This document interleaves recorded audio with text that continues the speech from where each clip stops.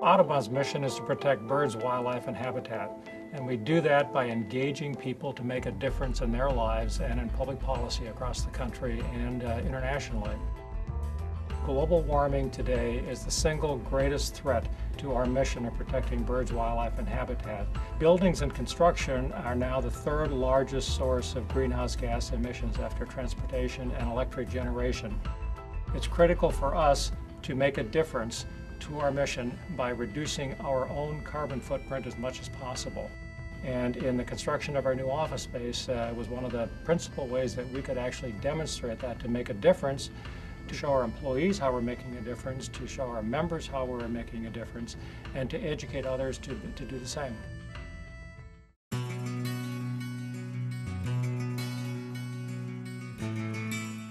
This is going to look a lot like any other office, but the material selection, the lighting design, the efficiency of the fixtures that are around us really are what bring it up to be green. LEED, Leadership in Energy and Environmental Design, is a green building certification process administered by the U.S. Green Building Council. The criteria for LEED certification fall into 6 major categories: sustainable sites, water efficiency, energy and atmosphere, materials and resources, indoor environmental quality, innovation in design. For the new Audubon headquarters to be awarded platinum-level certification by the USGBC, they had to meet stringent requirements in each of these key areas.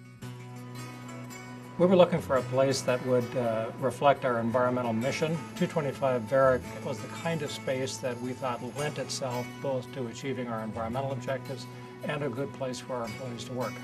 As soon as we walked out onto the floor, we knew that it had all the attributes that we were looking for. The tall ceilings would allow us to do the underfloor air. The big windows would allow us to take real advantage of natural light. We knew that Trinity as an organization also was committed to sustainable design. This building is very well serviced by public transportation. We're right near the one stop here. We're a short distance from the AC, and there's a bus line that services the building almost directly. In terms of water efficiency, the project has been exemplary. We have waterless urinals in the men's room. We have automatic flush toilets, low flow fixtures, beyond what the building standard would typically be. This space is almost entirely fluorescent. We're using what's called a triphosphor fluorescent lamp, which means that it has much higher color rendering capabilities and a much more natural quality to it than old-fashioned fluorescent lamps. The amount of daylight that permeates this office is pretty amazing at all times of day. The exposures are great. We have daylight harvesting. The lighting within this space is going to adjust depending on the amount of daylight that's coming in the windows at any given time. Every item in this office has some small environmental story, whether it's the recycled content of it or whether it's the origin of where it comes from. There was a real effort to not have toxic materials brought into the space, so the paints and adhesives and carpet products and furniture products all are non-toxic. We use carpet tile throughout the project, so this allows anyone to peel the tile up, access the floor, put it back, and no one knows that it was done. The tile is also recycled, the back is recycled, the fibers are recycled. Jessica is making the tables that are going to be in our common space when you first get off the elevator. As much of my material as I can, I try to source from salvaged sources. Like that log right there, that would make some great benches. I don't take down trees for the purpose of making tables. There's wood to be found out there, and it's a question of looking for the right stuff, knowing what you want, and then working with it. We applied 2 inches of this on our finished ceiling. Once it's sprayed on, it provides an acoustical treatment, insulation, and sound deadening transmission. What they're doing is, instead of ductwork, they're using the floor as the ductwork.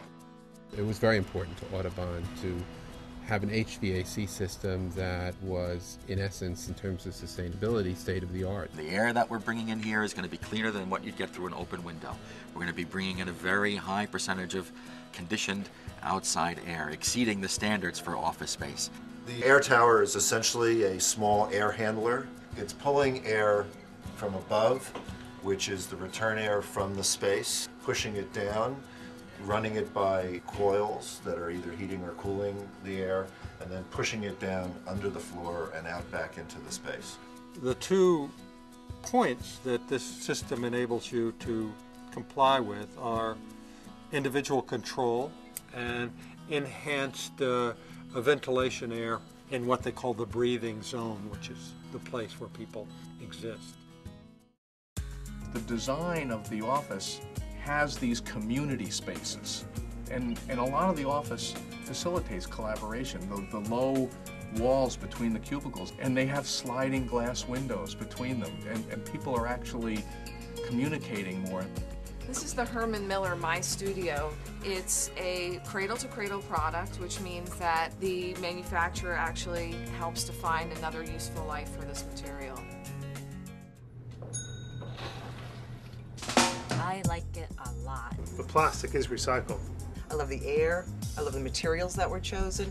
This is my personal little heating and cooling system, and I'm able to control the flow of air in my workspace by simply turning this. The wood, this recycled wood over here, really enriches the space. It makes it feel warmer.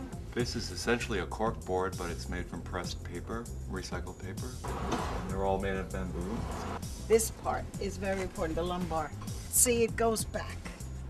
Every day we're trying to convince people of our mission, and now we can bring them to this space and be proud that it's a statement about our mission. So it's good to be on the cutting edge of something that's going to be very important in the future. People are excited to be here, and that's the fun part. Just seeing the excitement in employees' eyes when they look around and say, this is a cool office, we like this. They will be more productive, and the more they can be proud of it and tell other people about it, the more there will be a buzz about Audubon being a cool place to work. That helps us. It's good for the organization, and it's good for our employees to be proud of where they're working and what they're doing. And we will be accomplishing our conservation mission in the process.